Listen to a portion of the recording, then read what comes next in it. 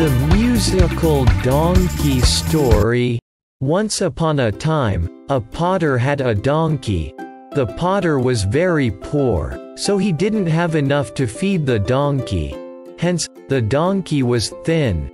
During the daytime, the donkey used to carry loads for the potter, and at night, it was free to wander around. One night, the donkey wandered off looking for food. It ended up in a nearby field and began eating the crops.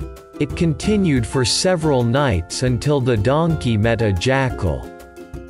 They became good friends. The jackal took the donkey to a nearby field full of juicy cucumbers, and they both ate their tummy full. From that night, the donkey and the jackal met every night and enjoyed the delicious cucumbers in the field. One night, after a hearty meal, the donkey said, "What a wonderful night!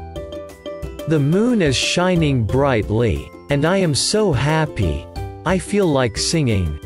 "No, no, my friend, you must not sing. It's not a good idea. You will wake up the farmers, and you may not like their reward."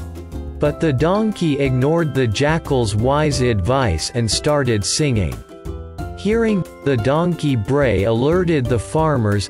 They came rushing to the field with their sticks.